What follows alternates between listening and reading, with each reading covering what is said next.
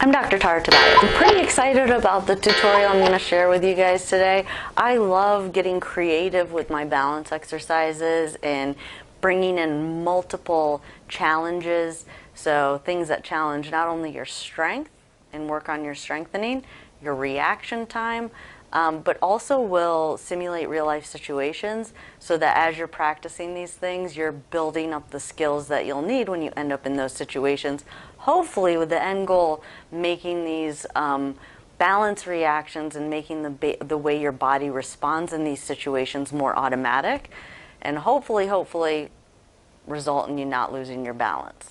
So the first one, what we're going to do is we're going to start with your feet side by side. And what you're going to do is just push to standing and immediately go into a step. Step it back and down. So you're just going to push to standing, immediately go into a step, back, and then down slow. And then you're going to switch over to the other leg. Use the chair, that's why I have it here, for the first time you do this, just to make sure that you're not going to lose your balance. So push, and then you're immediately going into a step. So this is the main part of this exercise that we're working on, is that immediate step that you take right after you stand up out of a chair. Push. This scenario is very common, whether it be to get up to rush to go to the bathroom, to answer the phone, to answer the door. It's being able to quickly stand and then shift gears and quickly take that step where the balance problems might occur. So that's again what we're working on. But in addition to that, I highly recommend that you try doing this without pushing up from the armrest to add that extra strength challenge to it. Of course, in a real situation, you would use the armrest to push up. Since we're in an exercise mode right now and we're working on developing strength, if you can, try challenging yourself a little bit more by not using the armrests. So you're going to push up, step, back down, and then you're going to switch to the other leg. So again, hand up here if you need it. Take a step and back down, and step it back and back down. And then once you get good at that and you don't feel like you're going to lose your balance, you can move both hands to your thighs, immediately go into that step, and then back down. So to change things up a little bit, we don't always step straight ahead. We want to practice stepping in different directions.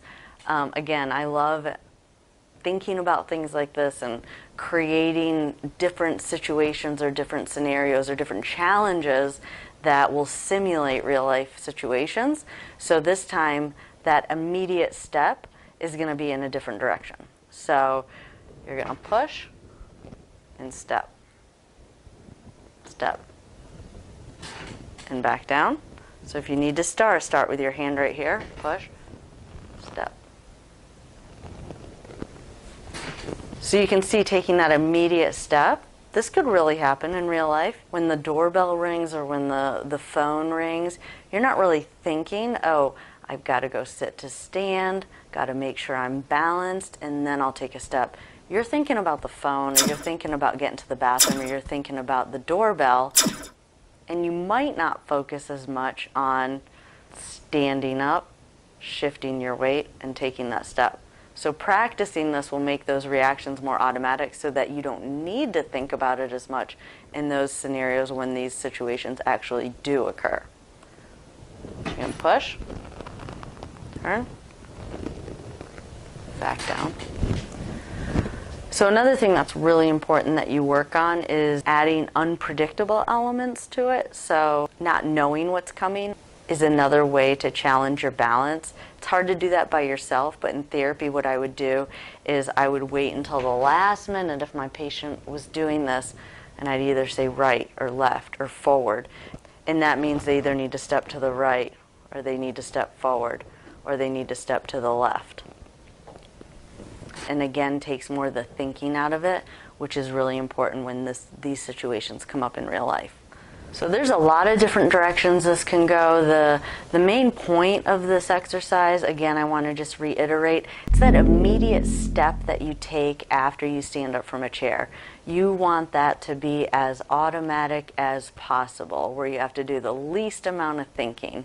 Remember, there's a lot of situations that come up where you're either rushed or you're thinking about something else.